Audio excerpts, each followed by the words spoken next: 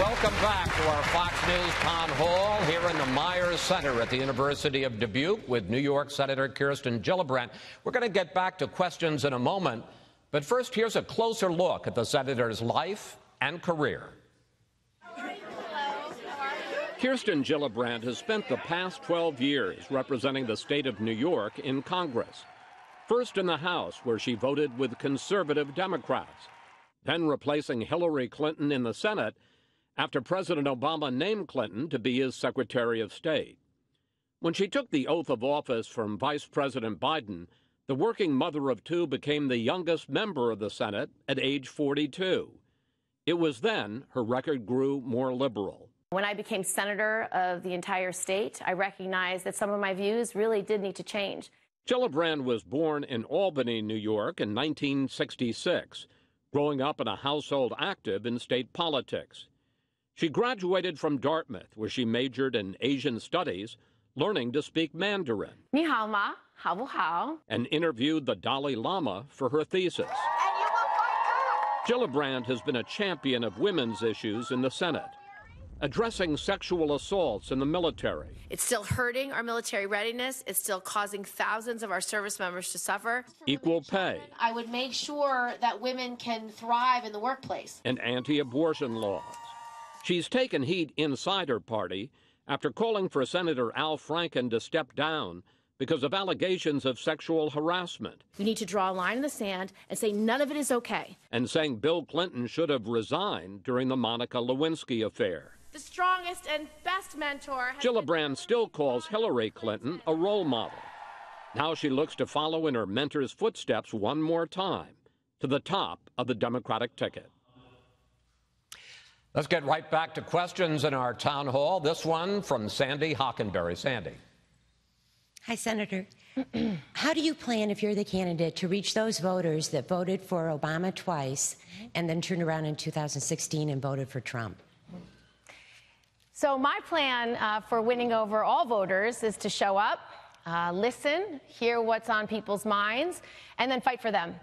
That's what I've done in my whole career as a public servant. When I first ran for Congress in 2006, my House district was a 2-to-1 Republican district.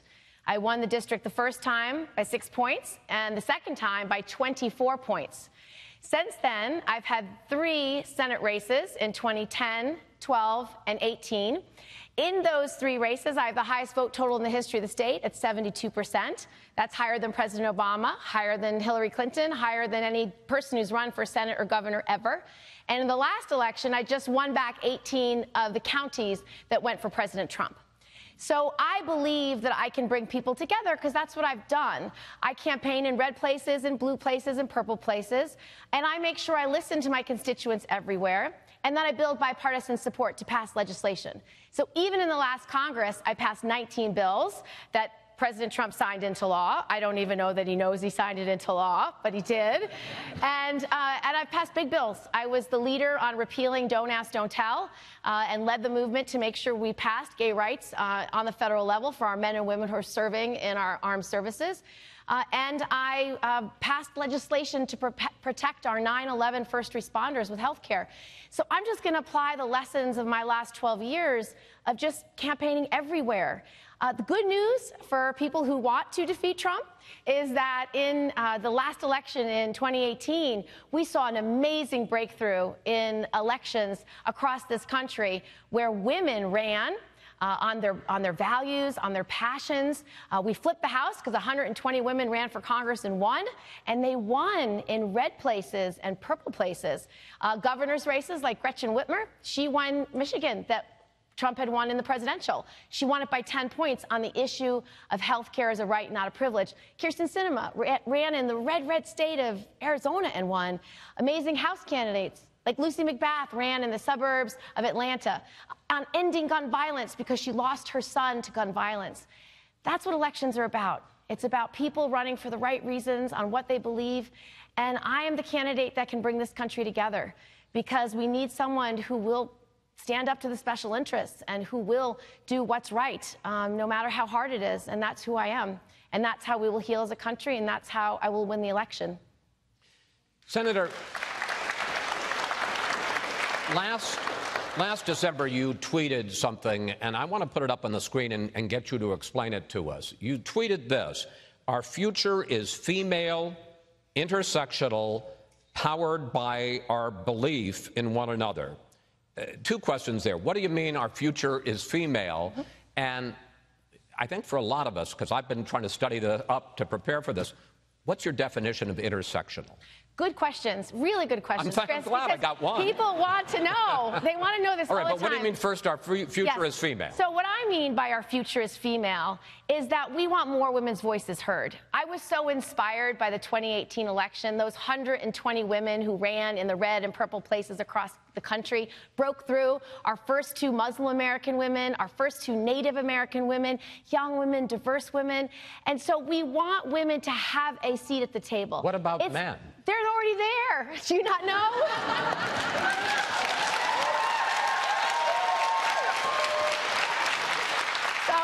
But I guess what I'm asking is, are we part of the future too? Yes, you're already there. So it's not meant That's very reassuring. It's not meant to be exclusionary. It's meant to be inclusionary. Oh, okay, so good. We just want to add a couple more chairs for the rest of us. All right, we're not And that's how we do it. So that's all it is. All right, now, definition of intersectional. So what intersectional means to me is when you are discriminated against in more than one way. So, for example, a black woman. She's discriminated on the basis of racism, and she's discriminated on the basis of sexism. Someone from the disability community is also discriminated on the basis of that. And so someone in the LGBT community. So if you're a woman, LGBT, and black, you are discriminated 3 ways. So intersectionality is the same thing about inclusivity. It's saying, please understand that our strength is in our diversity. And in the decision-making tables, if you have a diverse set of people, they're going to see different problems, and they're also going to see different solutions. And I've seen that every part of my elected life, that every time someone new is at that table, you see the world slightly differently. It's why I said when I put my cabinet together as president, someone from the disability community will be part of my cabinet, because they will not be left behind. Next question for you. Let's hear from Sean Benson, who is a professor right here at the University of Dubuque. Sean. Good evening, Senator. Yeah. My question is, do you believe that economic capitalism has been the greatest force for creating opportunity in the world? Or if not, what would you replace it with? Thank you. Yes. Do you want me to say more? I'm happy to say more. Okay, so... Well, you say more, but in the context of there are an awful lot of people in your party who are pushing socialism. And in fact, John Hickenlooper, the very distinguished former governor of Colorado, spoke at the California State Democratic Convention yesterday and said socialism is not the answer. And guess what? He got booed. Okay, so there's a lot of confusion. There's a big difference between capitalism and greed. And that's where this divide has begun. Because we know what healthy capitalism looks like. It looks like the greatest country on earth, the United States, growing economy constantly, generation after generation, because of entrepreneurialism, because of innovation, because of hard work, because of determination. That's capitalism when it's thriving. But over the last few decades, we've seen income inequality grow. Because we care today more about shareholders than we do about workers. A company that wants to pollute our air and water, they care more about profits than they care about the well-being of the people in their community.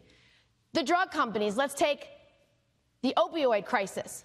We've seen from documents, those families that were producing opioids, they cared more about profits and wanted the most addictive opioid they could find than the people they were trying to serve. When we want to get to health care as a right, not a privilege, it's the insurance companies that care more about profit than covering their patients. So they'll deny that second day in the hospital or the medicine that you need or the procedure. So that's when we have the corruption of capitalism. You get it? So the corruption of capitalism is the definition of greed.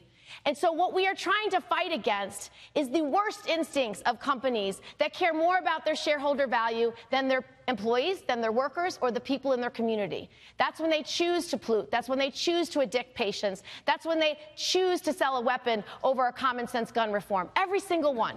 So we want common sense reform in all these areas, and we want an economy that thrives.